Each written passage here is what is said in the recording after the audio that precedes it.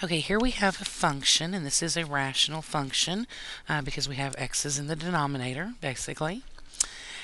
So we're supposed to try and figure out how to find the domain and the vertical asymptotes of this function. So I'm going to go ahead and write out a space here so we know what we're supposed to be finding.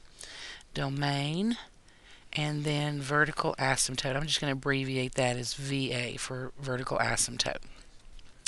Okay, first things first, we're going to go through and find the domain. Because this is rational, we're going to set the denominator equal to 0, and that means x equals 2 is a hole in the domain.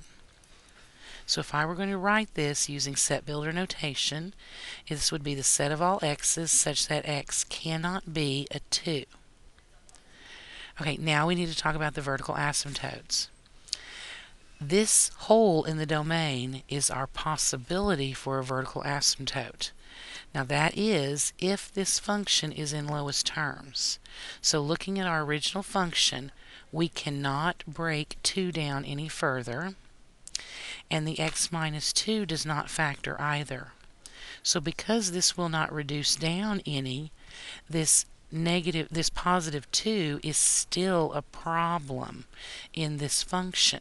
That means that it's not just a hole in the domain, it's actually a vertical asymptote. Now, this may be a little bit odd, so let's look at another one and we'll see if we can make it possibly a little bit more clear. Here we have another problem, another function, and we're going to do the same thing.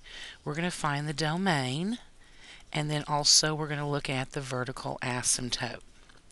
Okay, so for our domain, we're going to take our denominator and set that equal to 0 to find our holes. So that tells us that we have a problem if x is 3, because 3 minus 3 would give us a 0 denominator. So our domain would be the set of x's such that x cannot equal a 3. That means that 3 is our potential asymptote. We have to, though, look at this function in lowest terms before we can decide that. So looking at the numerator here, we can factor a 2 out of the top. That would be 2 times x minus 3. For the denominator, we can't factor it any, so that's just x minus 3. But now because of that, we've got a common term on top and bottom. So this function reduces down actually to just f of x equals 2. Now we do not have a problem in the denominator anymore. We got rid of the problem. That means this is not a vertical asymptote. It was just simply a hole in the domain. This spot here at x equals 3, this is called a removable discontinuity. It's called a removable discontinuity because I could get rid of the problem by factoring and simplifying the rational expression. I could remove that discontinuous spot. And in fact, if I were to graph this, which let's go ahead and graph that really quickly. I'm going to go to my y equals. I'm going to put the numerator in parentheses 2x minus 6. I'm graphing that original problem divided by x minus 3.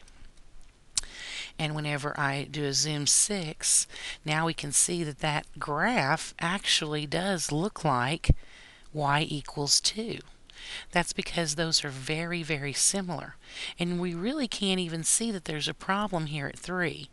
If I zoom in a little bit though, zoom 4, now can you see that there's a little tiny hole right here where x is 3? The original function and f of x equals 2 are virtually identical in the way they appear.